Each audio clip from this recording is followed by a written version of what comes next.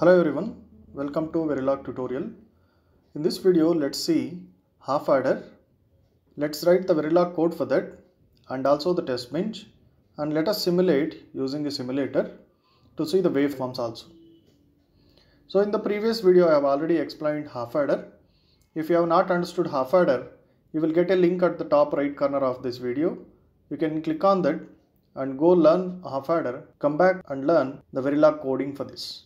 So let us get into the coding. So any Verilog code will be start with the keyword module, and here I am going to give the name of the module as half_adder, and within the brackets we need to specify the input and output ports of this adder. Let me take inputs as A, B, and output is sum and carry, sum, carry.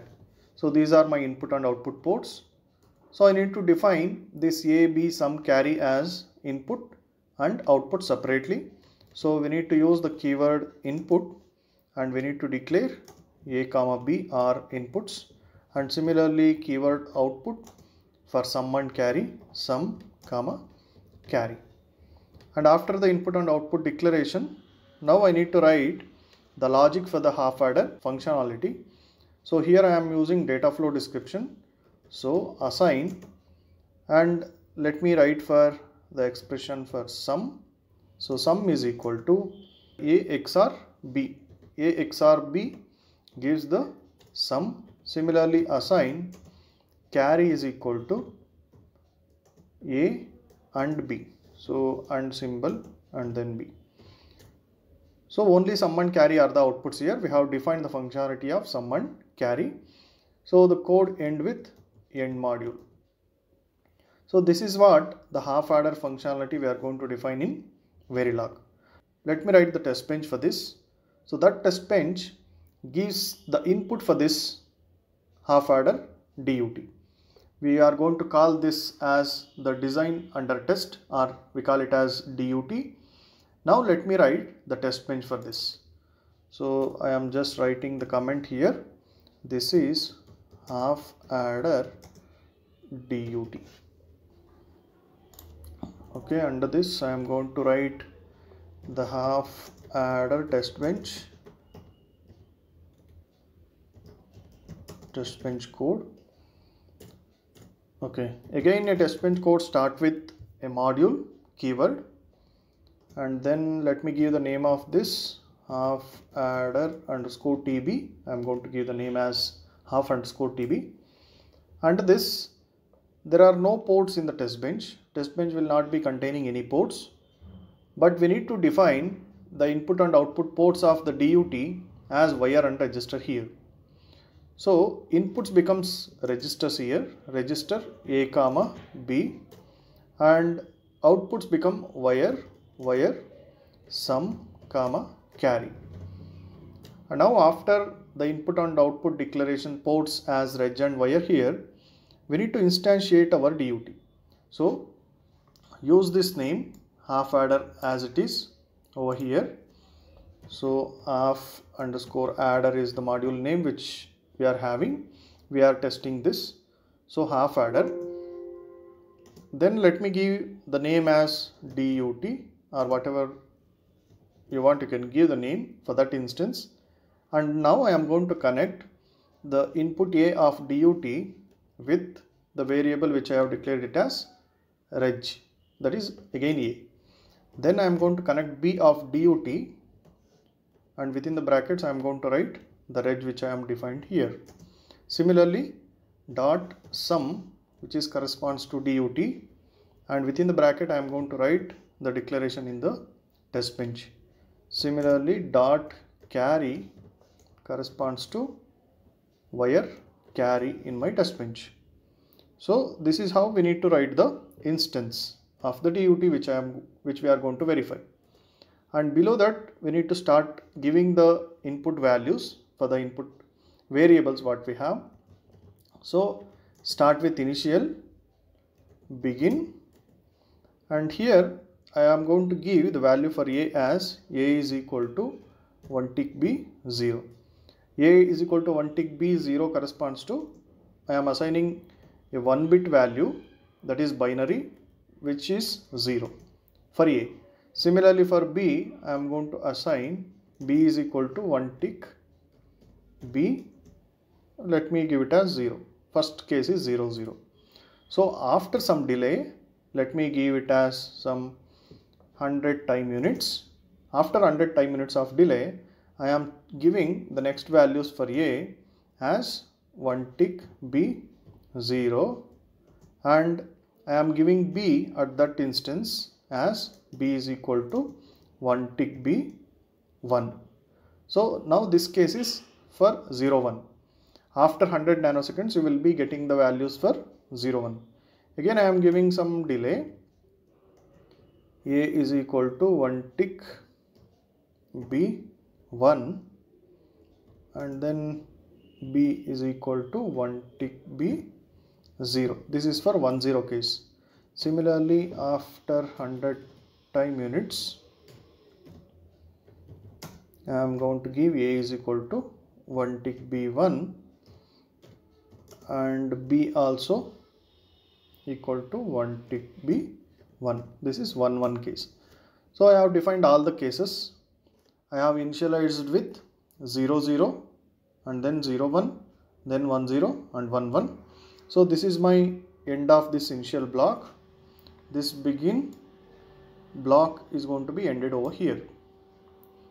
And then after this, we can end module, but to display the values of A, B and sum and carry in the console, or we call it as a transcript window or log window, we need to use initial begin a monitor statement. I am going to use $monitor. You can also use $display if you want. So let me discuss $monitor and $display difference in other video. So just I am using $monitor here, and then here I am going to first write $time. This give you the simulation time. It is for displaying the values. So then I am going to write it as A is equal to %B. It is going to fetch the value of the first variable I am going to write, and then comma B is equal to %B. Similarly, sum is equal to %B, and then carry is equal to %B. So then after, this should be within the double quote since it is a string. From here, okay, after this string I need to give the variable names A, and then it need to fetch with B, and then sum, and then carry.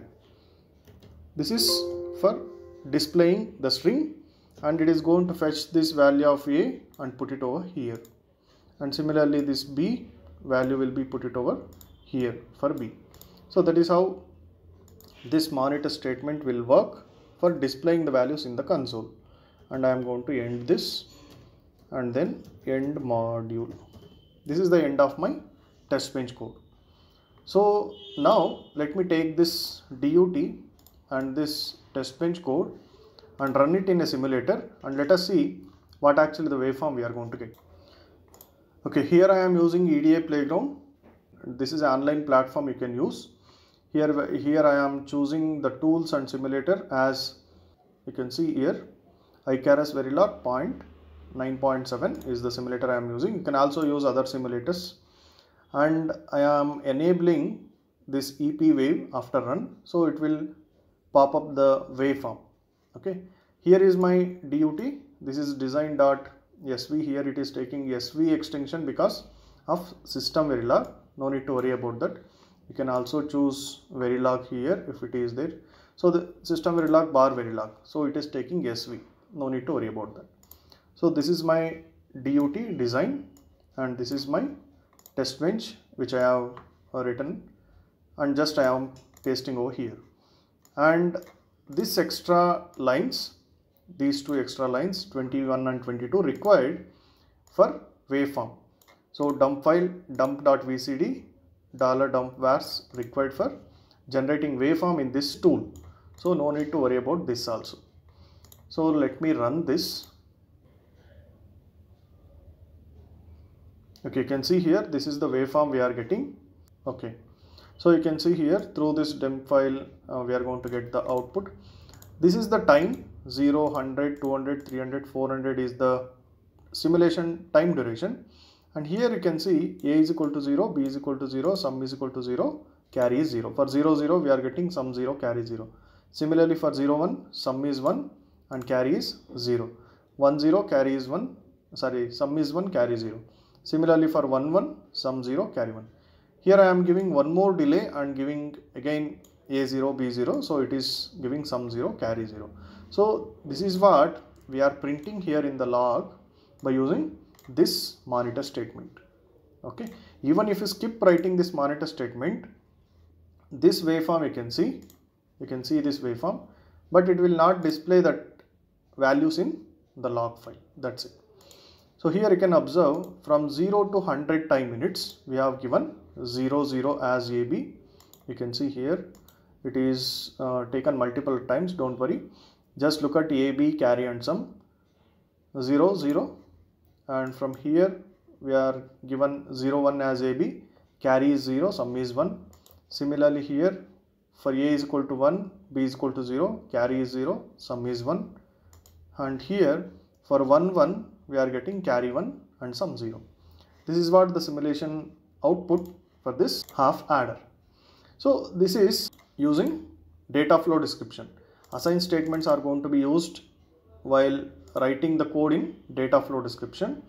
You can also use a primitives, means we call it as a gate level description code, by using gate primitives. That is, other than writing carry is equal to A and B, in the gate level description we are going to write it as A and D, and is a keyword for AND gate. Since here we will be having A and B, I am using and let me give the instance name as A1. So within the bracket I am going to write the output first. So it is going to generate carry, comma A, comma B. So this is how we need to replace this data flow statement by a AND gate primitive. Suppose if you want to write it in gate level description. Similarly I am going to comment it out and I am going to use XOR gate, XOR, let me give it as A2, and this gives the sum. We need to write the output first and then I need to pass the inputs, semicolon. So let me save this, and the test bench will be same for this code also. So let me run again. Let me close this. Okay, again you can see the output will be correct. Again for 1, 1 we are getting carry 1, 1, 0 will be 0, 1, carry 0, sum 1. For 0, 1 also carry 0, sum 1. For 0, 0 we are getting 0. Also you can verify here what is the output for 0, 0, it is 0, 0. For 0, 1 it is 1, 0. For 1, 0 it is 1, 0 again. For 1, 1 it is sum is 0, carry is 1. Okay, this is about half adder. In the next video let us see full adder. Thank you.